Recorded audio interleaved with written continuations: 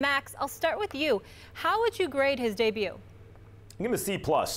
He looks like a quarterback on the professional level, like an NFL quarterback. He's athletic. You know, the first thing you notice is he's fast. He's not just, well, this guy is mobile like Roethlisberger or Winston or someone like that. He's fast. Like he can outrun linebackers type fast. And that's in today's game. You got to have the arm. You got to make the requisite throws, obviously. But think of all the quarterbacks who come out. Bare minimum, they're mobile, but most of them can really run. And that's Trubisky. He has an arm, he has legs, he has an idea of what he's doing out there. I give him a C+. I don't see the kind of electric enthusiasm inspired in others the way Deshaun Watson can do that. I don't see, and part of that is because they're really not ready to win. When you look at the receivers he has, a tight end, he does not have the kind of weapons to make him look as good as some of the other young quarterbacks in the league. And so maybe the grade would have been higher, but I think C+ is on the money. He's athletic, he has the tools, we'll see how he develops. It looks like they have a future there. And now, though, I wouldn't have started him yet because they could have lost with Mike Glennon too. Now they can say, this guy who looks like he can be good, we invested a lot in him, has a game in the NFL under his belt where he didn't embarrass himself, C+.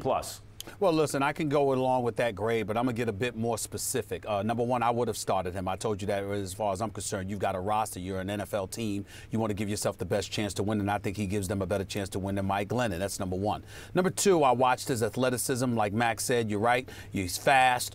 He's not just somebody that could scramble out of the pocket. He has actual speed. And more importantly, there are accurate throws that he makes on the run. Now, obviously not all of them. He was inconsistent, didn't pick up a blitz, got sacked on one instance. No doubt about that, but at the same time, the offensive line wasn't as stout as you would like it to be in protecting him. He could have picked up on blitzes a bit earlier. There's no question about that, but think about the coach he's going to get up against in Zimmer, who was a stout defensive coordinator before he became the head coach in Minnesota, and Minnesota's defense is no joke. Why? Because Zimmer is there. So we got to take that into consideration as well. Then we have to look at the fact that, excuse me, who are these receivers?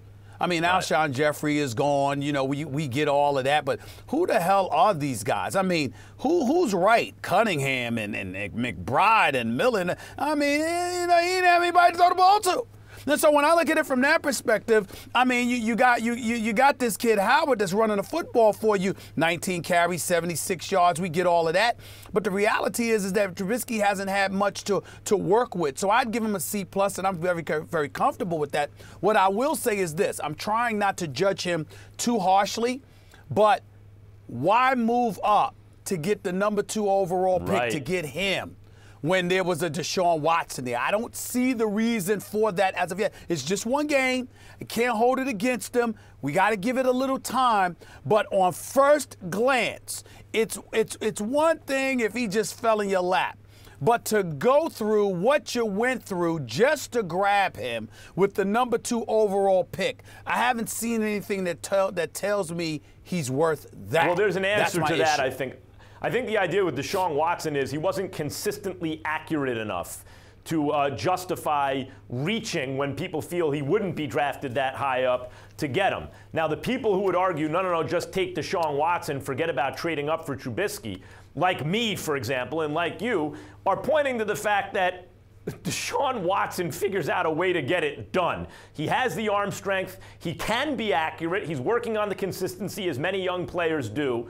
And talk about like he just gives you a feeling of a winner. No. He wins. You know, I took them to win the national title, Clemson, because they had the best player on the field, either team, and that's Deshaun Watson. So you and I agree about that, Stephen A. With Deshaun Watson available, you didn't have to reach to get Trubisky. And that's why I thought it was important that they don't start Trubisky too early, because this is a franchise. In my lifetime, and Stephen A. and yours, they've never had a franchise quarterback, unless you consider McMahon a franchise quarterback, and he didn't really last long enough. Who was the franchise quarterback in Chicago? It's 40-plus years. One Super Bowl. They're still living off of 1985. I mean, and they are football obsessed, and it's the 3rd largest market in the country, and it's the largest market by far in the middle of the country.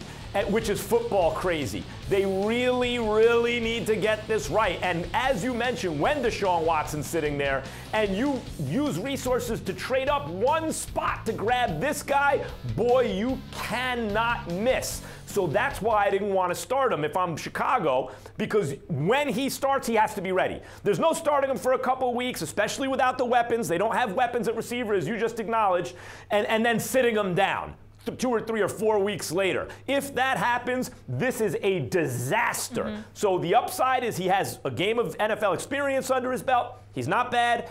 The downside is, boy, you got to ride with him now. You cannot change course now if you're Chicago.